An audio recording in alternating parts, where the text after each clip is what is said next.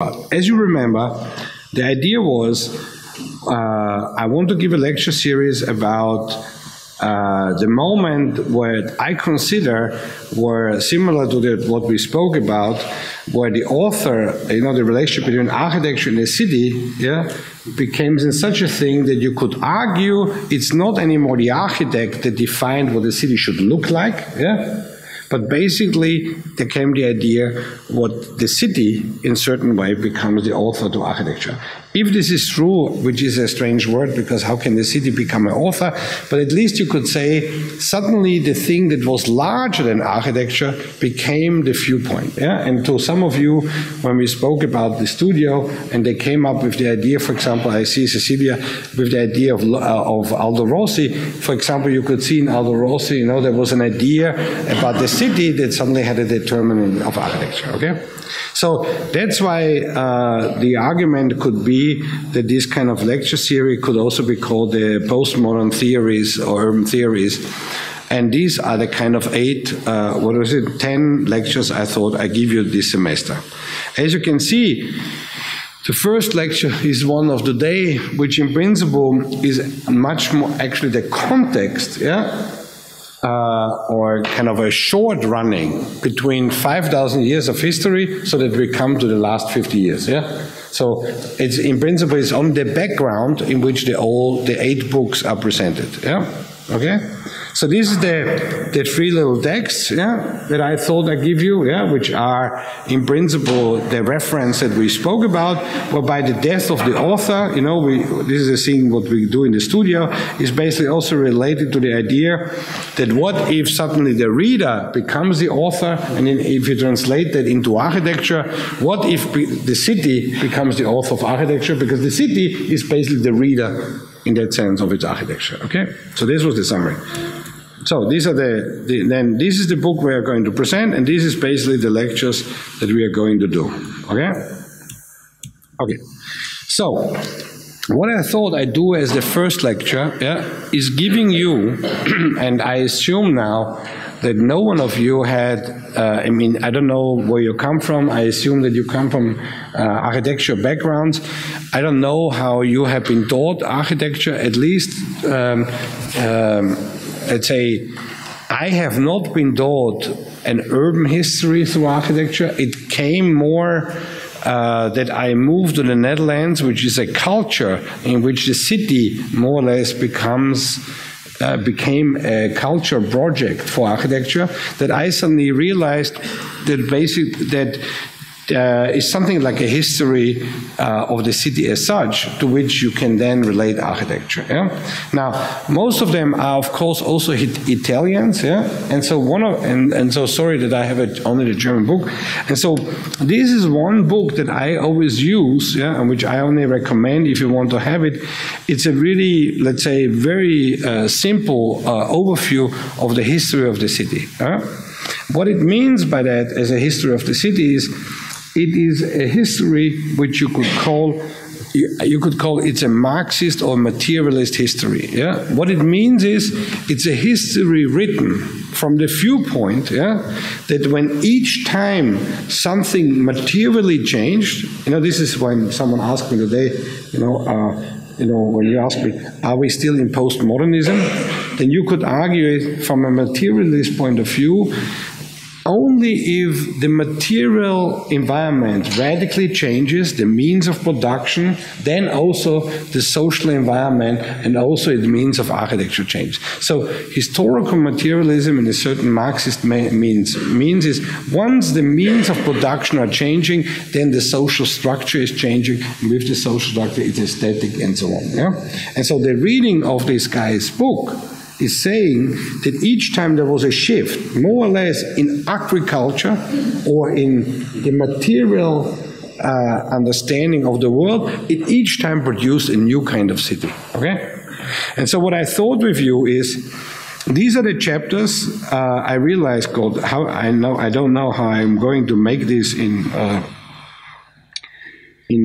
less than half a day, but these are all the chapters, And so all the chapters of the book are, and as you can see, until the modern city, and when you look at it, then you can say that he debates more or less all the ideas that we can refer to cities. Now, just to be clear, I think there's one chapter that I have taken, no, so he takes about the Far East city, he talks about the Greek city, the Roman Empire, the Islamic city, you know, the Middle Ages.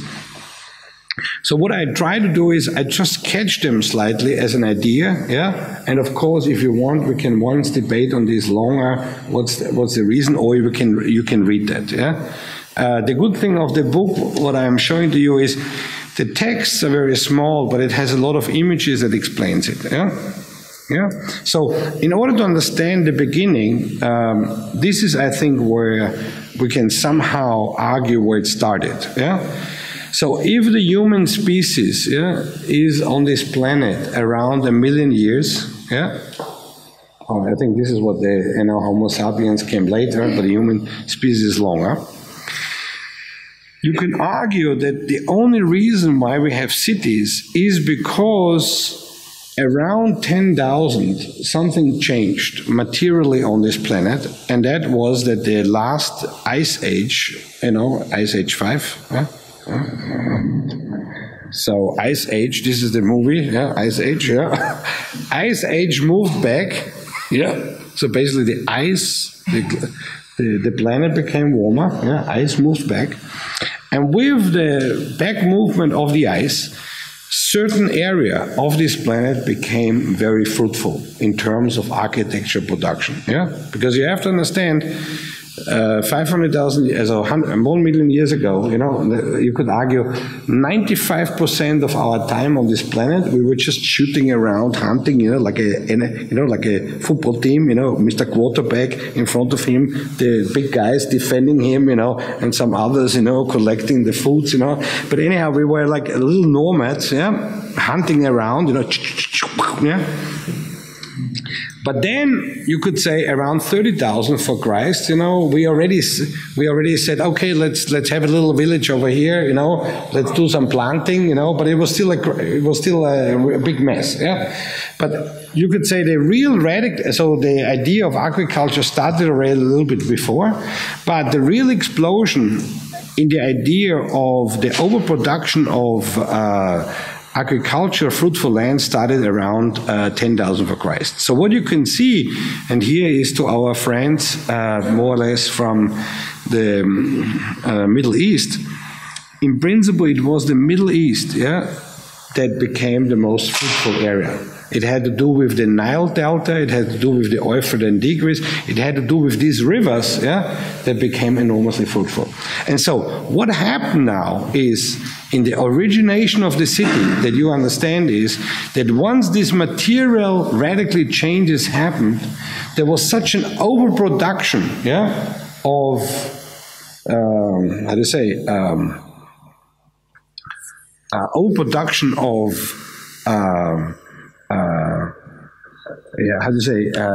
vegetation, that not anymore needed to work, okay? Not only that, it needed suddenly a powerful organization to orchestrate that kind of overproduction, yeah? And that's where you suddenly have the emergence of the ideas of kingdoms, or the idea of feudal heroes, yeah? Because suddenly you needed a very, very hierarchical organization that basically orchestrated their production. Yeah? And in order to do this hierarchical organization needed a city, yeah? Because the city became the political form for this kind of environment. Yeah? And that's why you see, for example, the emergence of Uruk, yeah, in Iraq, yeah? Which suddenly has the idea there is an emperor, someone who has the power. Then the city becomes a wall where all these people used to live. The countryside was that where it was produced, and the city became a political form to organize that work. Yeah? And then, as you can see in the origin, you had three kind of powers. You had the emperor as a power, then you had the religion, and then you had the people. And what you can see is it's a diagram that I think was interesting when I was in Iran, that you still found it again. It's actually a city built out of walls, a wall within a wall within a wall. Yeah, you can see the first wall is the ziggurat, the next wall is the religious center, and the next wall is the people's thing. So the key diagram to which all of these cities have been made is basically seen by this mandala, where you have a crossing of two kind of ideas of infrastructure, and then you see the segmentation of the emergence of different labors, to which each of them becomes a city. Because what the city does, and this is through the means of overproduction, and since not everyone anymore was related to get to work on the field, there became a differentiation in the society, because suddenly some people didn't need to go. They could suddenly make sculptures, they could suddenly make art, they could suddenly make certain kind of pieces. So the city in itself is each time, because of its overproduction, also the means of differentiating a society, for which other people and other professions emerge. So that's why, for example, if you go in a village, you will only have one hairdresser, but if you go in the city, you would have one for beautiful yellow colors, blue colors, silver, curly, check, because the differentiation of the city allows you to basically produce variety. That's why the city, and this is what the Lefebvre and stuff is, it's a differentiation machine. It produces each time differences. So here, for example, another Babylon, where you can see the diagram emerging. The river goes through, then you have the wall, and the wall became now suddenly the political boundary, to which basically this society was orchestrated. And as a nice example here in Shiraz, where you can see now, in principle, that the houses and the courtyards and the things came together.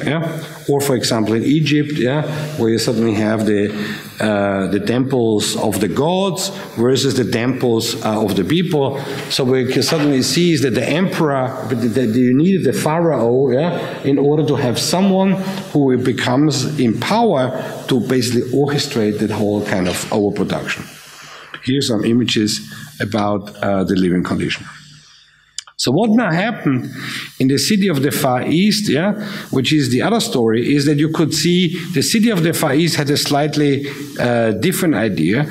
Even when the diagram was the same, there was always a different relationship between the north and the south. So, for example, if you think about this in China, and this is the famous diagram of the Chinese relationship between the mountain and the sea, you suddenly see there was an idea that the city was embedded, in something that was the rough landscape in the north and the south landscape in the south. So it was not anymore a kind of amorphic circle. It was, in that sense, the idea of a wall. But you could see it was a very similar diagram. This is, for example, Chinese cities, and please forgive me, for some of you that are from these particular countries, you know about this history much more. I mean, I'm just showing you a kind of roughly overview that the diagram of the city, in that sense, was the same, It each time only had a different articulation, But in here, it was the square. And so, for example, if you think about Beijing, the inner thing is the forbidden. Here, for example, Beijing, the inner city is the forbidden city. Then the next ring is the next ring, and then the third is the other city.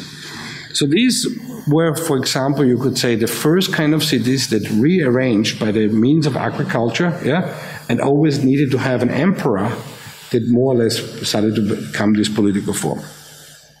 Then you could say what in Western Europe, or what becomes now around 2500 or 3000, a new kind of city, is a Greek city.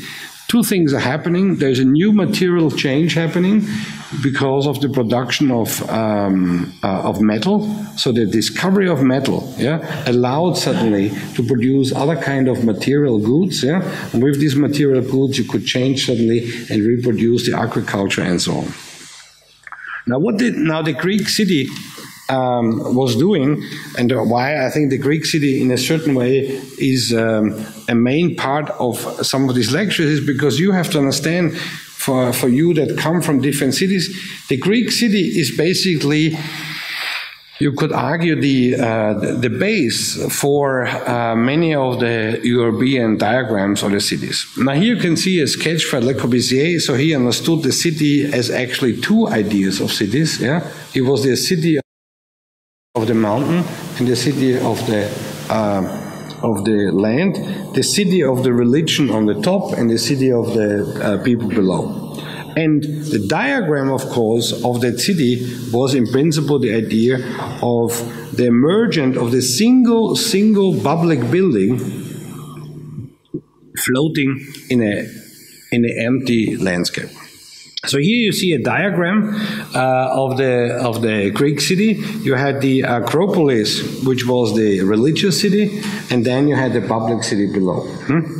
So what is now interesting here, and that's why I think we can talk about this later, is there's one function that is radically new, that doesn't exist in any of the cities before, and that is in principle the Greek theater. Yeah? Now why there is such an idea about public space, or the idea that we call public, is because the Greek city produced a space that was not existing before. Yeah? And that is the agglomeration of the collective of the city unified in one space. Yeah?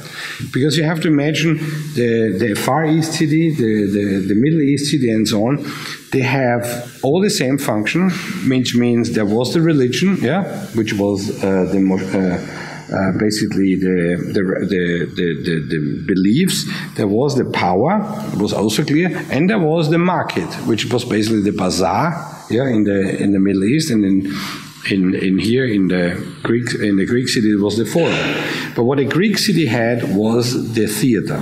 Okay, and so the theater was the space in which the first time you produced something that represented not only the collective. Here's my expert over there. Don't hit me when I say something wrong. Even the Egyptian had another place which was called the Sphinx, yeah, which was where you basically met collectively and voted. But what you have to imagine is what the Greeks now did, and which no one did before, at least not in the Western culture, is they were producing what you could call the idea of culture, because through the reason that I read somewhere that they did 1,300 theater plays per year, which means it was a cultural thing for that collective. It was not anymore a necessity that deals with the pure form of existence of the species. It produced a culture to which basically the collective is represented. And so the same thing then is the Agora. The Agora was not only a place for the market, yeah, but it was also a place where all these collection or all these people could meet or debate or whatever. I show you only the diagram because what is now interesting in architectural terms, and you will see that very differently, the big difference between between, to my knowledge, the Islamic city and the idea of or basically the Far East city and the idea of the Greek city was that if you want to enter into the public space, yeah, you had to go, and this is what was interesting when I was in Esfahan, yeah, you always had to go through a building into a space. The idea of the Greek city is the first time that the street, basically the space of circulation, moves into the public space. So there is a continuity between what is the space of circulation versus the space of collective meeting. Yeah? It's politically, just to know, it's a totally different idea, yeah? Against the idea of the wall within the wall within the wall, or if you have one continuous space leading into one larger. So this is then the Romans, of course, as you can imagine, the Romans were fed up, you know. They thought we have to put some Roman temples in the middle of the Greek agora. Okay? Now, what also emerged the first time with the Greek is the abstraction of the grid. And you can see usually the grid refers to the idea of the Roman city, because the Islamic or the Asians had a grid, yeah? let's say the Far East city, or which is later called the Islamic city, of course, was just based on a building next to a building next to a building next to a building next to a building, and had therefore an anamorphic pattern. Yeah, but what happened with the Greek city, because of the idea of the polis? Yeah, so that means that each time when there was, let's say, more than 20 to 40,000 people, and the Greeks wanted to make a new polis, yeah, they had to make a new settlement, and for the new settlement, this is Milet, the first, I think one of the first new Greek city, there was the idea that they had to make a grid, yeah?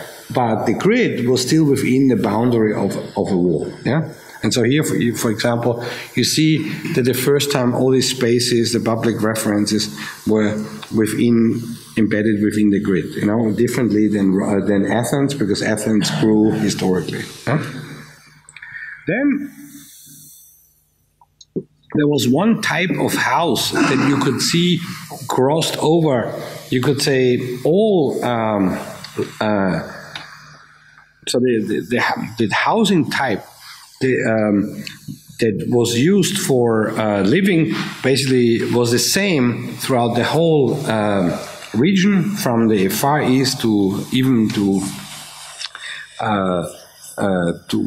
today's Morocco, and that was basically the courtyard house. Yeah? It's a very interesting type because, you see, it has nothing to do with a window. There was no thing to the outside. It was just a wall, and the only thing is, the idea of window didn't exist yet.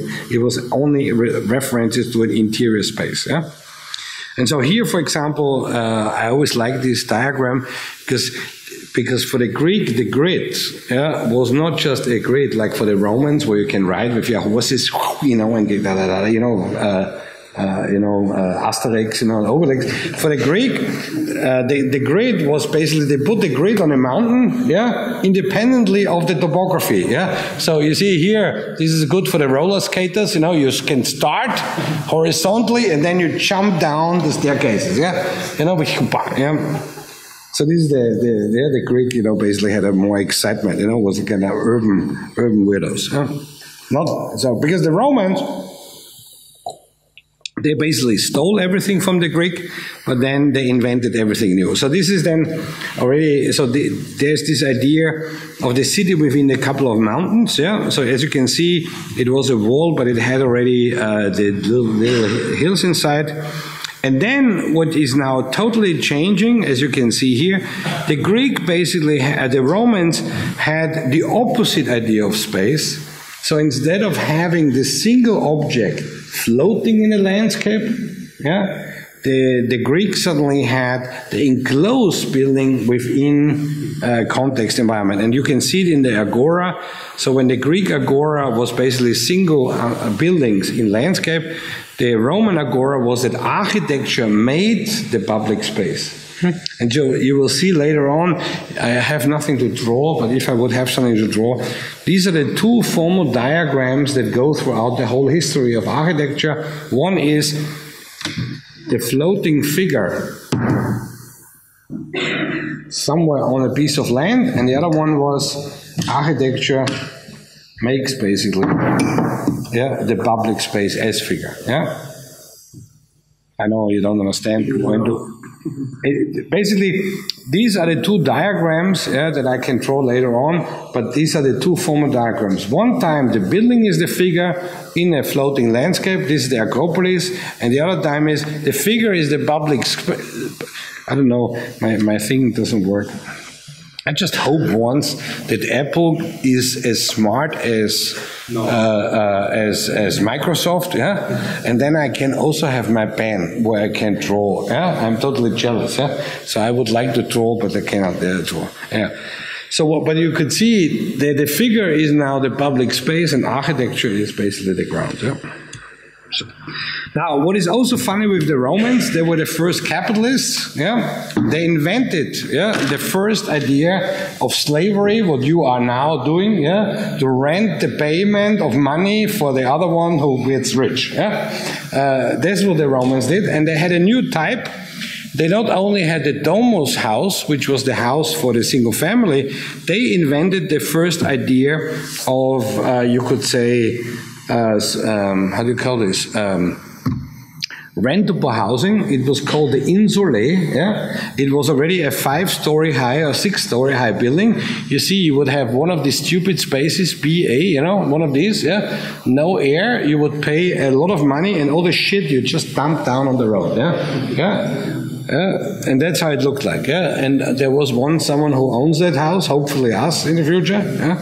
And then we would collect the cash, yeah, and then we would get rich. Anyhow, so in the Roman idea, there is already the city of capitalism emerging, yeah, where basically there comes a new typology which you could call collective housing, and the people that are experts in Aldo Rossi, that's where the idea of the urban villa, yeah, the collective in certain villa comes from. So the idea of Insulae had the same diagram as the coined house, but it was slightly different. Then the Romans are responsible for the grid. But as you know, it was in a certain way an agricultural grid. Yeah? Just to know, this is the idea why you suddenly know why the American landscape looks like this. Yeah? Yeah? And of course, they were famous for their roads. Now, what now the Romans did the first time is because they were the first time who not only copied the city, but they had a territory to which the law becomes a Roman law once you basically place the city. They made millions. I mean, there was only 2 moments in the history of Europe that you would find new kind of cities. It's either a Roman fortress or a middle-aged city. Yeah?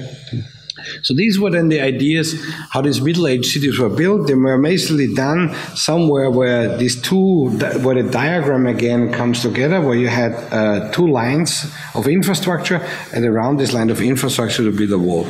And this became then the Roman diagram of the grid, or of the idea of the fortress. And one of the nicest examples is basically this Dimgard in Algeria, where you basically can see the grid and all the temples within.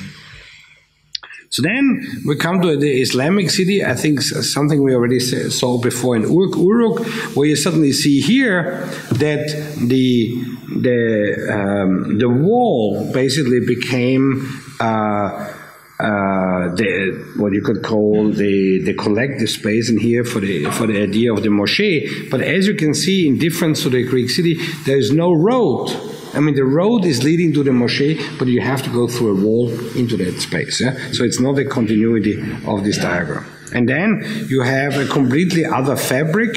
So here you can see one of these fabrics, I don't know, probably it's in Isfahan, or somewhere in Persia or in Iran or somewhere, where you suddenly see that the only rule that sort of accumulates is the relationship between one house to the next. So there is no something like an over-organized grid. Yeah?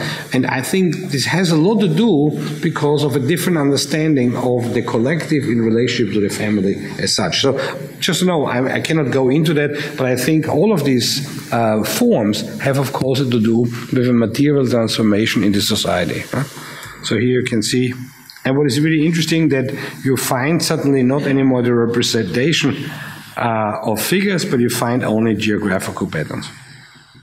So now the really second radical shift. So when you say the first radical shift was with the ice tide, which age time, yeah, where you see suddenly the emergence of the cities of the Far East, the Egyptians and the Romans with the big emperor.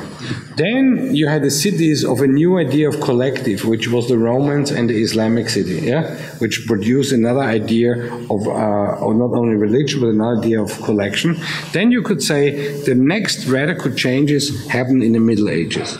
Now what happened now in the Middle Ages were the following. A new form of changes happened in the agricultural means. Yeah, I think there were 3 ideas of innovation. One innovation was that you had new production mechanisms. So basically, that you could how to say? I don't even know the English word.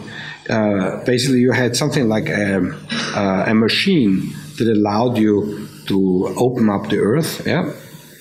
Yeah, basically you had this kind of plow. Yeah. Then what you also had is you could harvest 2 to 3 times a year, not only 1 time a year. So basically, when you grew something the first time, you could regrow it. So there was an idea, and there was also already understanding of kind of manipulation of the seeds, yeah, which seeds are growing better, and so on. So what happened now? You have to imagine is this. And this is, I think, very unique to Europe. I don't know if it's happened somewhere else. The country in that time was owned by an emperor, okay? The emperor was owning a country.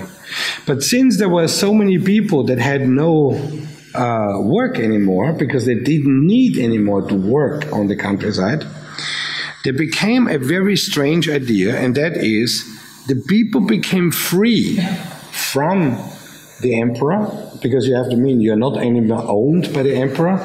This is always the story when I ask you the reason why the Egyptian could have pyramids, 100 by 100 meter, because the pharaoh said, 30,000 people, can you please help me for the next 25 years to put one stone after one, because I want to be buried nicely. Yeah. This is, I mean, just know. Yeah. So if you own basically the labor, I mean, basically, people, of course, were not owned. They thought like Pharaoh is the king of the sun, Anyhow, but what happened now in the Middle Ages, which were basically a time where people were just running around stupidly with a cross, yeah? The moment what happened is that these people became free, and so there came a very strange deal. There came the deal where the people said, we want to become free people, yeah, but you allow us, therefore, yeah, to basically found our own cities, yeah. And so what happened now is that the people moved and founded the city. I think it's Frankfurt. I mean, all the cities that you find, Frankfurt, all the cities were founded in the Middle Ages by the idea that basically you became a citizen, or what you could call a free citizen, yeah, which means you were not anymore owned by the emperor, but you could explore your own life. And what happened now is that the only way that these people could survive was because of trade through artwork, yeah. So what happened now is that's when the period became where people became all kind of professions. Yeah, every profession that we think today, the profession of the timberman, the profession of every profession emerged in that case, and that's what came then 500 years, you could say, of art being the center of that. And so what you could see is a gigantic explosion, you could say, of cities, yeah, in which the city only could survive because it suddenly traded, yeah, their goods that they produced, and these goods were not anymore goods by land, but these goods were basically goods of trade. This is where you could say the idea, not only of capitalism, but the idea of an enormously amount of growth of money came. So here does now how the city looked like. It became now a very strange mixture of representation of powers. So there was, in principle, and this is why the Middle Age city is a very powerful organism. Yeah, it survived around 500 years. And if you look even today, when people were looking for new social models for cities, they still refer to the Middle Age, because in the Middle Age you had 5 different equally same represented classes: the religious class, the traders, the craftsmanship, the farmers, and the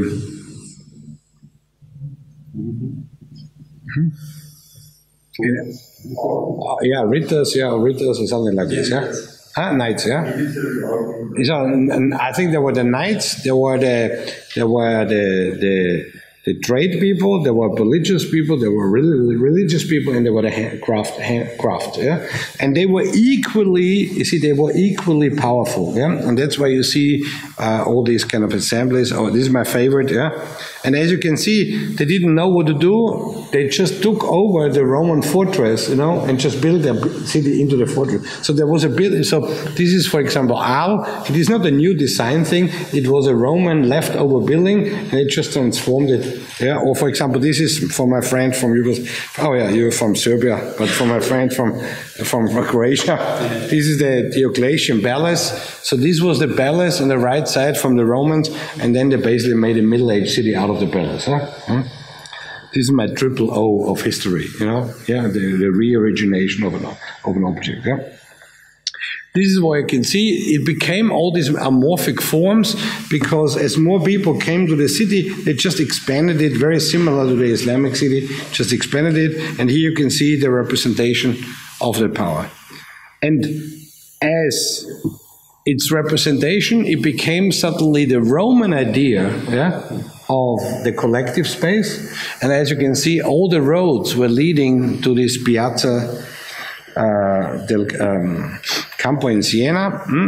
And what you can see is the middle-aged city was similar to the others. It was in principle nothing else is enclosed, yeah, from the surrounding. Here, for example, Venice, yeah, by water, or let's say Brugge from Belgium, you know, as a circle. Yeah.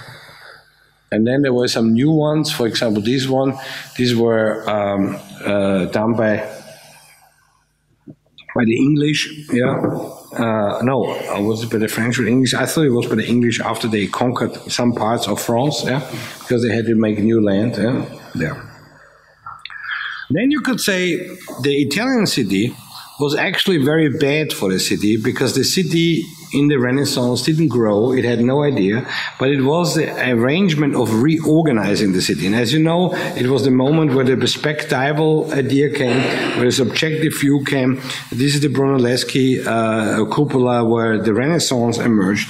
And what the only really program was is that suddenly the city became, you could say, the middle-aged city became ordered, or became an organized principle. Yeah?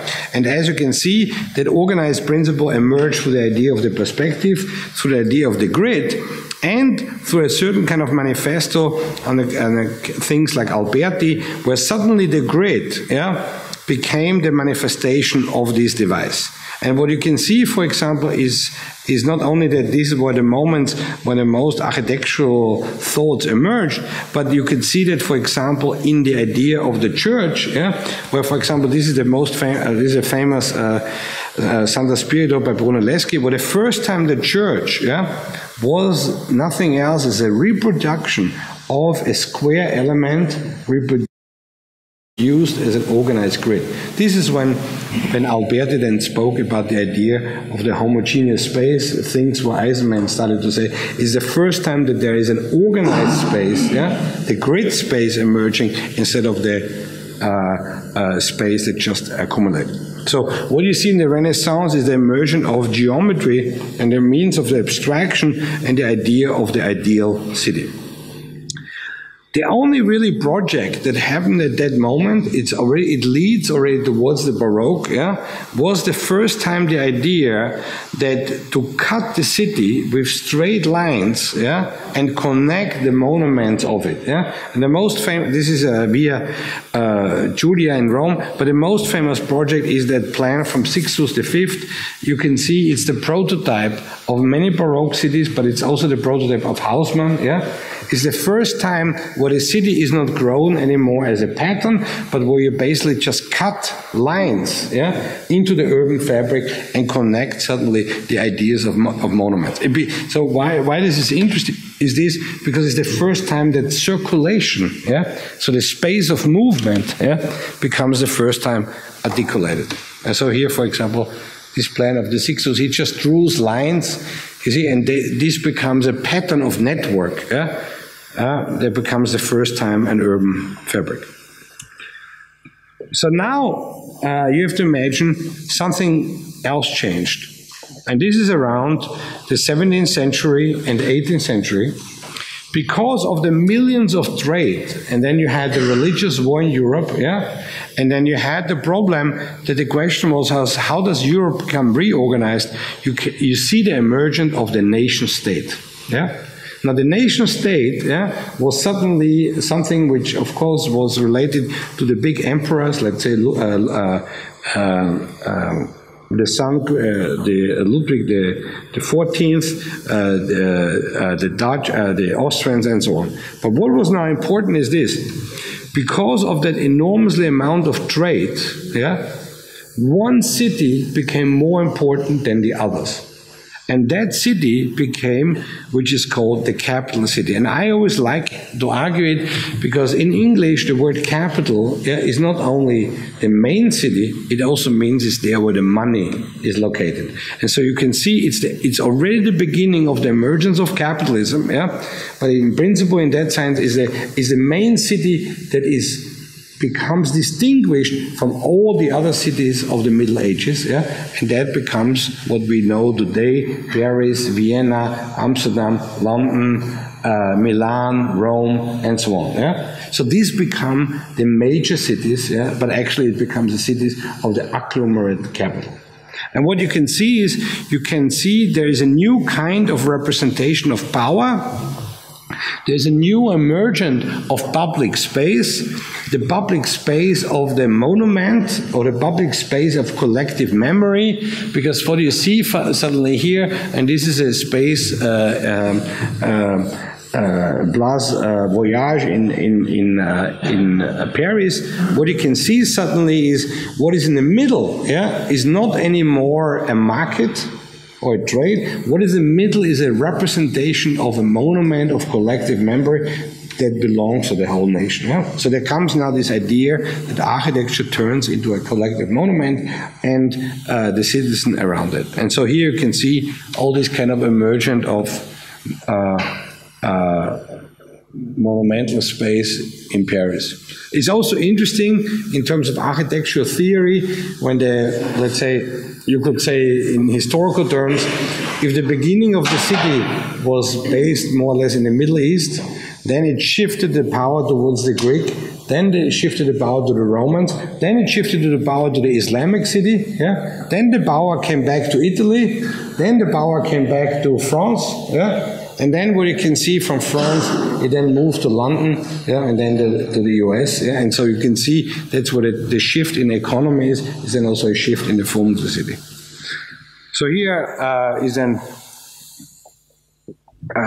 Paris. What is interesting now is the city became the first time also copied, but so the emperor copied basically a city for himself, because he didn't want to live with these stupid people from the Middle Age, who were just throwing down the shit, on the road, So he made the same size for himself, and this is why you all like to travel now to Versailles and Schönbrunn, It has the same size as the Middle Age, but it was only for one guy, And the rest was living in the dump.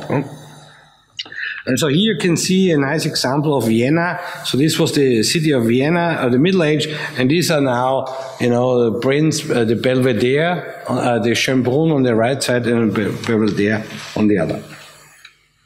Interesting enough, if you look at the Baroque city in Italy, of course it was nothing else as the Romans have just grown their grid. So here you see a very nice example from Turin, which was a Roman fortress, but during the Middle Ages it became just an explosion of the grid. Or the first kind of, and this is, you could say, people argue it's the first kind of capitalist plan. This was Amsterdam, because Amsterdam, the reason why people say, oh, Amsterdam, these cool guys, jointy, smoky, because Amsterdam was the only city that was not run by a king.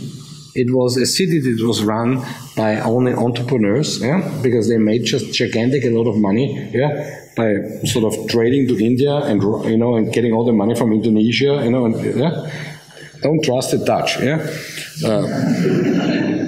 One friend of mine told me the only reason why the Dutch are against the war is because it makes better money if there's no war.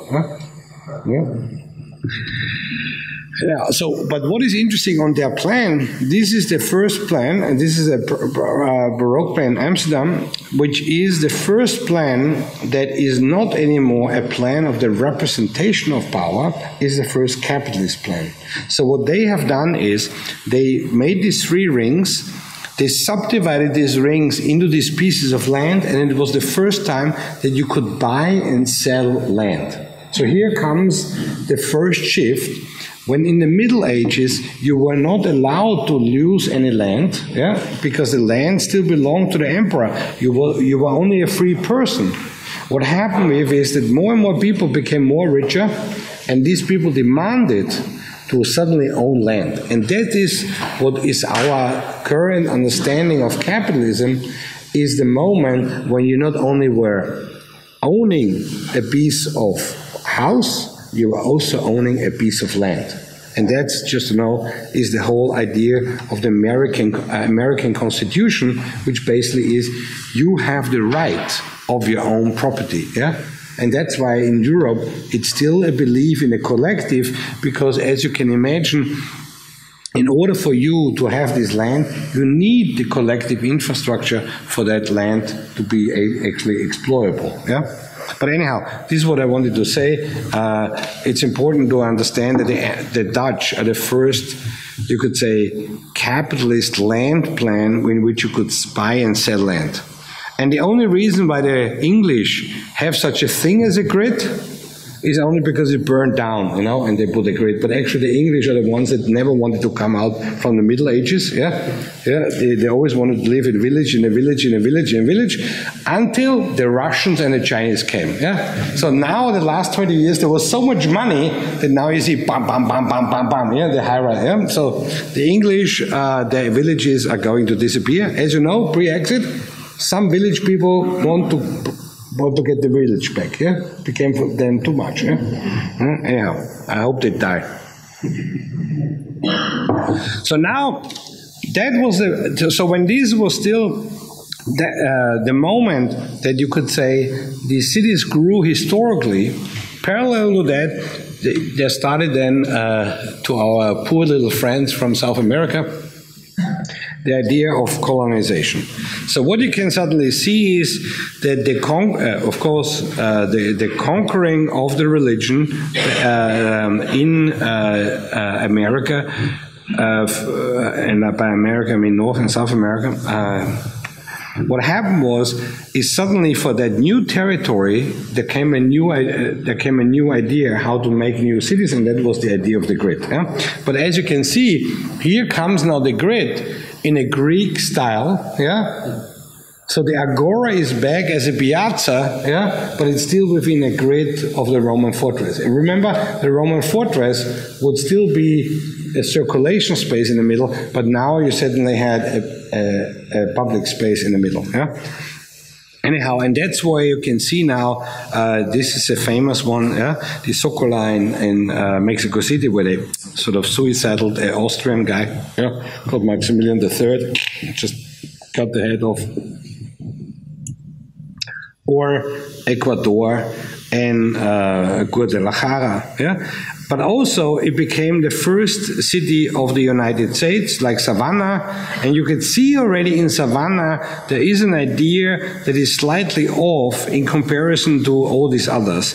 Even when you look at here very precisely, you find here a lot of churches distributed, but in the idea of the Savannah you see a grid, but the grid is organized in terms of watts, and these watts could be understood as little neighborhoods, yeah, or kind of little units, yeah, that became multiplied. I mean, I'm saying this only because if you once have been in the US, since there is no state, yeah, and you only have the family, yeah, the social layer in between is actually the neighborhood, yeah. This is where the community is raised.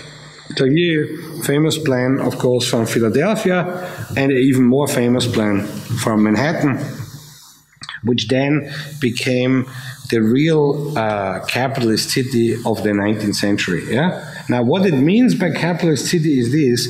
It means that suddenly the owning of the land was a property that you could be sold and traded. So with the emergence of the industrialization and the emergence of a new kind of material changes, in terms of the industry, a new city emerged, and that is the city what you call the metropolitan city of the 19th century, and Manhattan is probably the prototype of that. I'm showing that because usually if you think about US, you would find actually this grid, and this is the idea of the Jeffersonian grid. But I show it to you because the Jeffersonian grid has nothing to do with the Manhattan grid, because the Manhattan grid is an urban grid, and the Jeffersonian grid is an agricultural grid. So if you see, for example, today a kind of landscape or a kind of single-family houses in the middle in Phoenix, Arizona, that is mostly a grid that was before agriculture and then turned into urban. So with this, you become a new city emerges, and that's the city of the Industrial Revolution, or you could say the liberal city. Now, what happened now with the liberal city was that a new species emerged. This was the entrepreneur, the people that had the money, and for that money, basically you needed the city. So two things happened. The industrialization changed from the people that were before. I mean, here comes the little Marxist theory.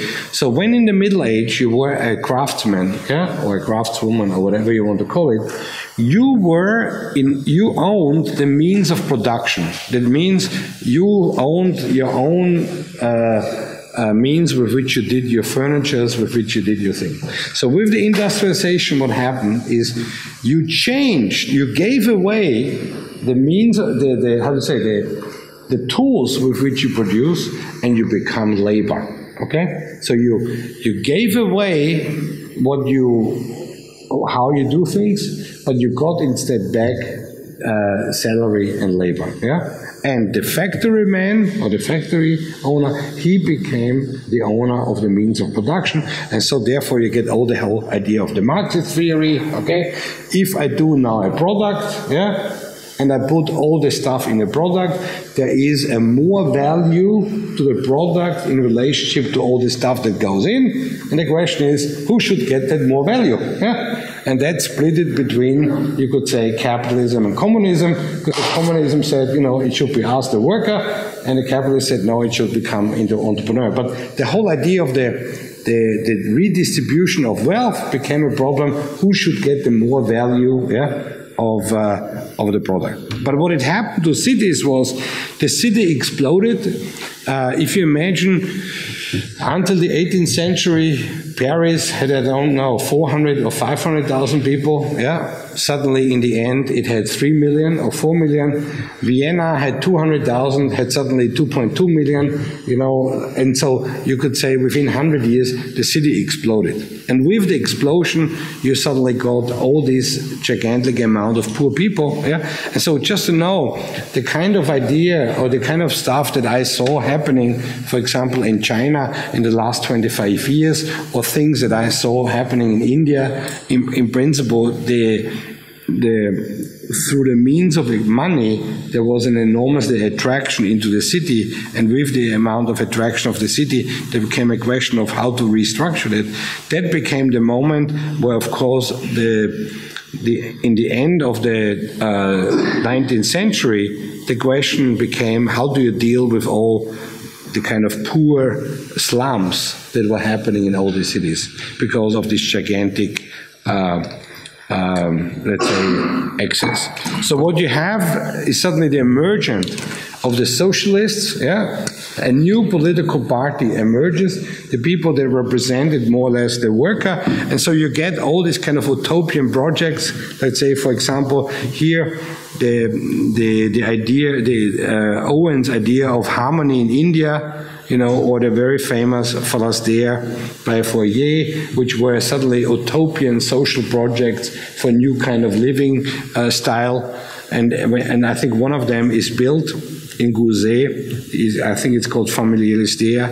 And the idea is, it was the first communist idea that you take care about the children together, you live there as a community. And here, for example, the idea of the kindergarten, the collective take over instead of the family. So the post-liberal city, it's basically, you could say, the end of the 19th century, is a city where people realized we have to do something, and the government suddenly played a gigantic role. So you have to imagine, when before the city was run only by private entrepreneurs, private entrepreneurs suddenly realized we have to do something for the workers, and that's why you see enormously a lot of these social settlements emerging. But what is really emerging is that what we today is the city that you all like so much, is the Paris of Haussmann, and the Vienna of the Ringstraße, because what happened now, because Napoleon was not anymore, trying to, because the Russians just threw Napoleon back to Napoleon, What happened was basically the city was able to open its boundary, and there was a reorganization of the infrastructure of the city. So that was the moment when the city became more or less, and this was called post-liberal city, the city started to buy back the infrastructure of the entrepreneurs. Now, why I'm telling you why this is crazy, and why people would say that what we experience today in a neoliberal world is something similar than in the 19th century, is because, for example, many German cities have, for example, sold their infrastructure to American stock markets, But if you want to sell your infrastructure, you're not anymore in control of your city. So this was already something that happened in the 19th century, which meant basically that the city municipality realized if we want to be in control of our city, we have to at least own the infrastructure, and that's why you see the emergence of sewage system, metro things, but owned not by private companies, but owned by the cities. And I think this is a very interesting thing to understand. So that's why you see, basically, the most famous project is the Haussmann Street. You see if suddenly a regulation of Haussmann, and so here you see, for example, the demolition, to make basically a new. You could also say political space, but by demolishing it, you are also building the infrastructure of it. So just to know, this is what the argument is. Of course, in a lot of Chinese cities, you produce another standard of living, of course, but that standard of living is mostly not anymore in the city center. So all these boulevards become, on the one hand side, a new public space for that new bourgeoisie, but at the same time it became a new infrastructure of the city at large. So that's then, today it's a kind of romanticized Paris, but in the 19th century it was just purely a street for making Paris livable, within the investment in public infrastructure. And then a new house emerged that's similar to the Greek. This is similar to the Insulae from the Romans. It's called the Zinshaus, or the rent house, and so the house in itself became a social strata, because depending on the amount of where you were living, basically the rent was either higher or lower, and so this is a kind of interesting social space. But also what emerged is the first kind of commercial interiority, the kind of first kind of commercial space, which is called the Passagenwerk, which is the beginning of the idea of the shopping mall. So with this kind of new money, you see a new space emerging that is not anymore the piazza. It's similar to the bazaar in a certain way, because you could say the bazaar is an interior, but that became the first time the commercialized interior space. Now, the most interesting plan, I would argue, that emerged as the restructuring is this plan from Cerdà, from Barcelona, and you see it very nicely. Here was the middle-aged city, and then the only thing what then expanded was the idea of the grid. So if you would draw until now a diagram, we could say the first city was the city of the circle, which is the one that was a thing, and then you had the city of the grid. And with the modern city, which is in principle the city that then was taken over by the means of mass production and a mass Fordism, a new kind, we could say, diagram emerged, and that was, for example, the high-rise tower. Because what suddenly happened was that the demand of the architecture buildings to become sustainable within the lifestyle and the money of the city, it needed to be suddenly vertical. And so what people describe now is there shifts now the diagram, this comes now the shift of the diagram, where the interiority of the building over-demands the exteriority. And that means the building had to turn into a freestanding building. So here comes what I said before, suddenly the Greek took over the Romans, because modernism meant the building became suddenly a freestanding building like the Acropolis. Because as you see, if you look in Paris, every building was still connected to every other building. The building was not freestanding, but with modernism, the new demand emerged, and that is that the reproduction of the building by means of industrial production, like say, for example, here, Le Corbusier plan, the building had to become freestanding. So a totally new diagram emerges, and that's the diagram of the archipelago. It was the idea of the island of the single tower. As you can see, that also links always together with the socialist city, because in order to produce this city, you needed a lot of money. And that money was not anymore the entrepreneur, that money was the city as such. And this is when I ask you, guys, when we meet us in 2 weeks, I wanted to show you that kind of social archipelago, which is the idea of the Siedlung. One of them is very famous here in Frankfurt. And if you want, we can show there, which means where the city suddenly produces this kind of archipelagos of islands. But in order to understand that, it had to do with a completely new diagram, and that was the diagram of Le Corbusier, because it only could emerge because the interiority, the internal organization, overtook the problem of the external space. So the public space disappeared, but the freestanding building emerged. Because you can imagine when a freestanding building emerged, like here in Le Corbusier, there was no square anymore in between, there was no piazza, there was just space in between. But space had no form. Okay. So then, Le Corbusier, and then So that's where the idea came, the city as, the building as a city. So the building suddenly took the form of the city, and this is the unité de habitation, with the roof, the garden, underneath, lifted off the ground. It became an autonomous object, within the endless landscape. And this is the famous diagram of Le Corbusier, where you suddenly see the building has lost the urban fabric and became a freestanding object in the middle of a landscape.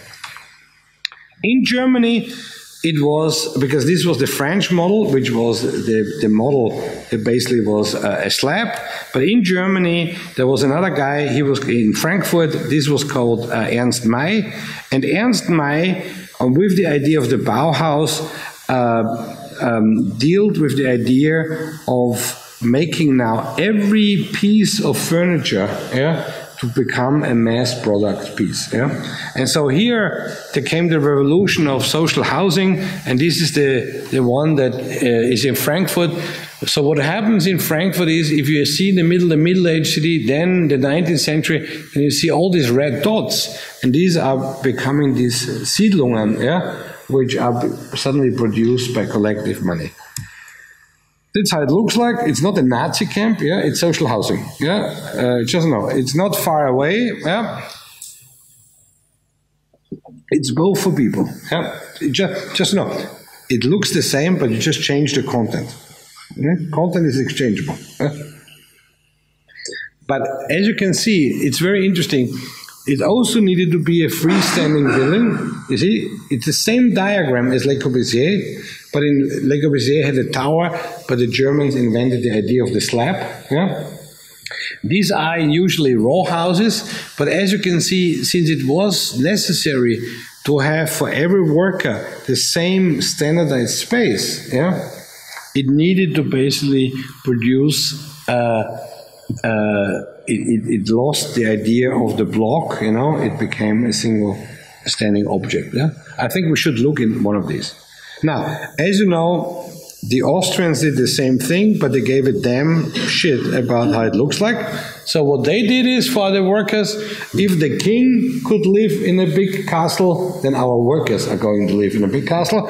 So that's why the Viennese have done for the workers a 900-meter long copy, yeah, of the Schloss-Schönbrunn, yeah, and said proletarians should also live in palaces, yeah. But you can see it's a totally different form because, and this is why Aldo Rossi and all these Italians were so interested, yeah, because even when this was the same ideology, it changed the form because the form was a historical courtyard and not a new monument. So these are the Viennese diagram. Probably the real last innovation that happened in capitalism was the garden city.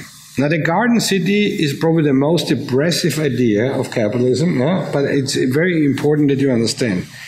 The garden city has nothing to do with garden. It has nothing to do.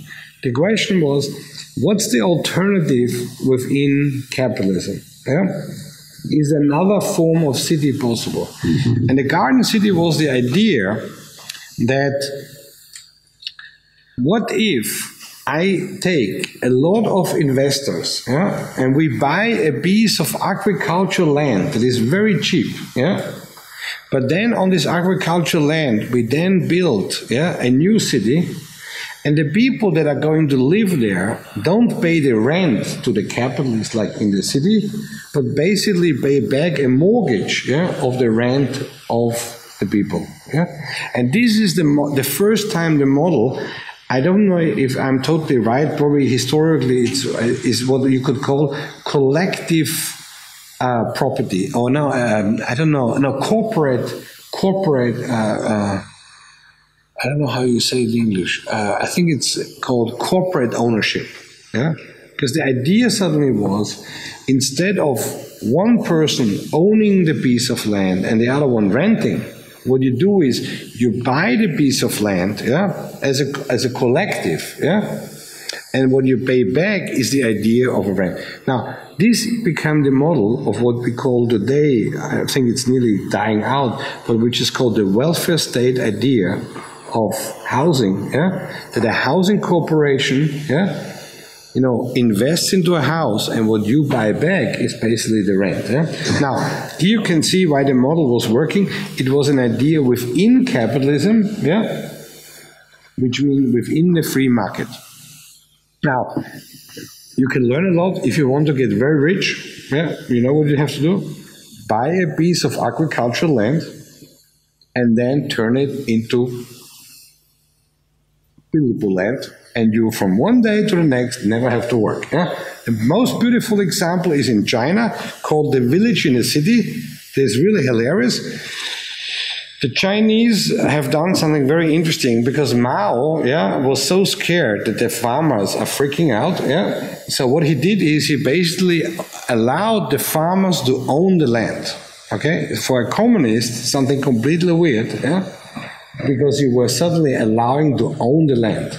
Now, through this gigantic explosion of the last 25 years, yeah, where the Chinese just grew their cities, some of the farmers, you know, suddenly landed in the middle of the city, yeah, Shenzhen, you know, yeah, and they said, holy yo, from nothing, it became suddenly worth, I don't know what, yeah. So there's a really hilarious story where these farmers from one day to the became, you know, capitalists, you know, and just playing games. Of course, there are also tragic stories, yeah, but some of them became completely famous. But the idea is the same, because once you own it, yeah, and it turns from agriculture to buildable land, the money goes high. Huh? Like some nail houses in China. What is nail house? Nail house, like the house, is like that same thing, like surrounded by agriculture, but it's in the city, like between the skies. Yeah, in principle it's the same thing. Yeah. What you have to understand why it's a crazy story is because because it has to do with the ownership of land. If the farmers wouldn't own the land, it would be worthless. But since they owned it, they had a right to explore it. But I mean, the garden city is just the idea that you understand this was now why, and here comes the nostalgia. If you look exactly into the diagram, it says it's the relationship, so to find what is good in a countryside and what is good in a town, and how to connect it. But as you can see already, when you look at the diagram, you will find a very similarity to the Middle Ages, and you find a very similarity to the Greek in the previous city, because the ideal of that city was suddenly the idea of a certain kind of community. And since this guy, Howard Ebenezer, was an English Protestant, the idea of the community was a religious idea of the Middle Age community. And that's why when the first kind of Letchworth city was built, you can see in the middle, there is this little collective green, and here you can see, this is why I'm always saying London is a big village, because London became then this idea of all these archipelagos of cities, of garden cities, exploded outside. And that became then the reconstruction of London after the Second World War. And this became this idea of the garden city modernist project that you can still find throughout all Europe, where suddenly you make this little kind of village. I'm always showing sometimes originals, So this is rendering from the 1950s, That looks cool, rendering from the 1950s. So this was the idea that you reproduce a kind of village, outside of the countryside in terms of socialist housing project. So the end of modernism, and this is the beginning of our lecture series, is in principle the project of the 60s and the 70s. And what you can see is this is the project which you call today megastructures and so on. What they were is these were architects that were either trained by modernists, either worked for Le Corbusier, and they tried to make now modernism look better. And what they did, and this is the socialist city of what they did is now they tried to take the form of modernist slabs, so the architecture stayed the same, but then they linked it to a new idea of public infrastructure, and that is, for example, a project by Van der Broek and Bagema in Amsterdam, where you can see suddenly a new road that goes to Amsterdam, and you try to link all these people related to this road. And the last image what I want to show you is, and this is where probably I want to end, and where all these lectures that are now coming starts, is when you look now at the whole history that I showed you, then you could argue, and Lefebvre did a very interesting reading of that, you could say that in the beginning of our urban culture, we were all living on the countryside. Basically, we were all living on an agricultural. We were actually farmers, And the whole last 5,000 years is actually a history of urbanization.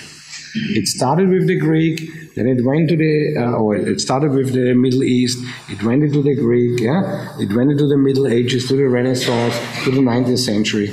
And what we happen today, and this is what Doxiadis, it's a kind of a little bit a weird hypothesis that Doxiadis did in the 50s, I think, But what his idea was, and this is what Lefebvre said, is we are going towards a global world in which 100% of us are going to live in an urban environment.